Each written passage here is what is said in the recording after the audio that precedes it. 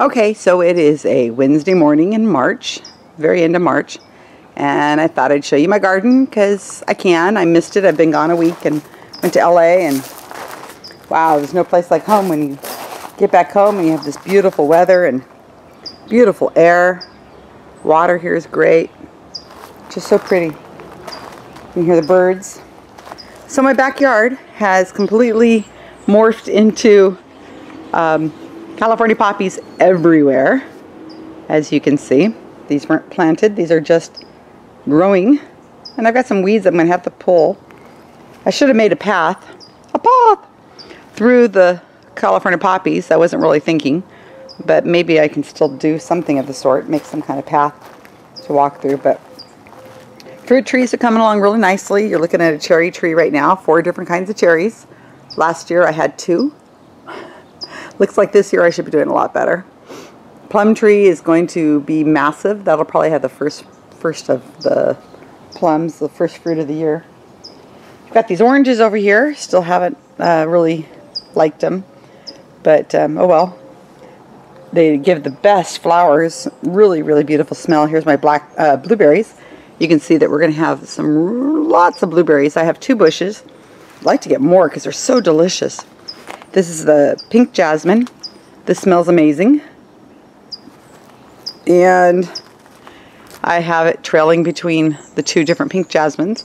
And more oranges, which again, the blossoms are incredible. Some of my favorite smells in the world are orange blossoms. This is apricot, 4 different kinds. I think we had 1 fall to the ground last year and didn't get eaten.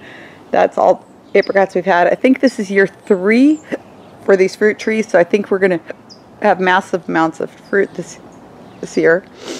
The freesias, I did not, that's the yellow flowers you see right there that smell amazing. I didn't divide those up. I don't know what I was thinking. By the time I realized I should probably divide them up and start putting them somewhere else and give them to my friends, they were already getting ready to bloom. So I said, oh, I guess that's too late. In the afternoon, when the sun comes out even more, the California poppies are going to open up. I don't expect everybody to know all about flowers, so at nighttime these close up a little bit, and then in the daytime they open up when the sun hits them. And there's Ariadne. Hi, Ariadne. Are you in the garden? Each cat has its own zone in the house. I guess they have to patrol everything, but yeah, Ariadne's zone is the backyard. And she gets so excited when people come out to the backyard, at least people she knows. Here she's eating grass, probably so she can barf it up later for me. But the poppies, you can see where the sunshine is shining on them. They are blooming, I mean not blooming, but open.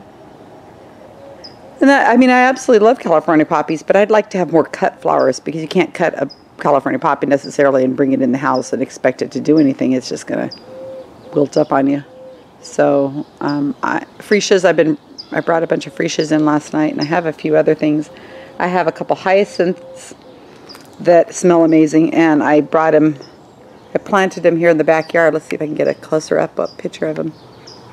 And they sort of bloomed, and then that was the end of that. I should have really put them in a pot and brought them into the house so you could smell them. I mean, it smells amazing out here right now. You just can't imagine how beautiful it smells. And you can hear the birds, hear an owl, hoo hoo. You hear the chirping. Over here is my Cecile Brumer roses that climbs right into this bush of this neighbor's.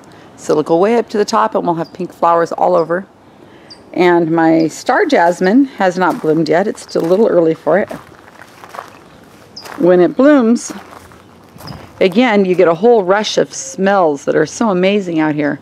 So the pink jasmine and the star jasmine bloom at different times of the year, which is great because then you have the beautiful smells way past the time. I still haven't got a female kiwi. Every time I've got a female kiwi, it dies. The male is just supposed to be here to pollinate it. And this is my backyard where I'm going to start having, you know, bring out my laptop and some lunch and breakfast and dinner, and have out here. That's where I keep my pool table.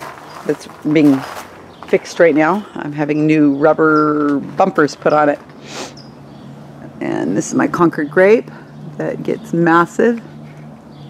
And it's blooming. We should have some good grapes on it now that we had some great wet winter. And it just grows incredibly beautiful. Just Concord grapes, sweet as you can imagine. Make jelly if you wanted to. Probably make some wine if you wanted to out of it. But we just eat it right off the vines until we're sick. Have people come over and have my grapes. And then this over here is a peach tree. Peach tree did absolutely nothing last year. I think we had 2 start and then just kind of didn't go very far. You know, of course, we've been in California here. We have a lot of weather problems. I'm in Salinas, California, which is mild. It's really close to the ocean. I'm in 15-20 minutes away from the ocean. So the weather here is very mild. We really don't have extreme weather. And because we're in a valley of sorts, the air quality is incredible here too. Just the way it's set up. And then I compost, and if you look at my videos, you'll see me showing you how to compost. So our soil here is incredible too. Well, it's incredible here just because it's incredible, but I also compost all my own, all the vegetables, eggshells, you know, tea bags, everything. Ariadne. So this is the newest video showing you what's going on in my garden. Of course, I'm keeping these videos more for myself so I can look at them in the winter and say, oh man, look how amazing. It looks so beautiful. Because in the winter, of course, it's nothing like this. It's not pretty at all. Looks like we're going to have a lot of purple flowers coming in here over here. Let me see if I can get my shadow out of the way. I can't think what this is called. I'm sure somebody will tell me. But this is a beautiful purple flower that I use in cuttings a lot. And more star jasmine here and here.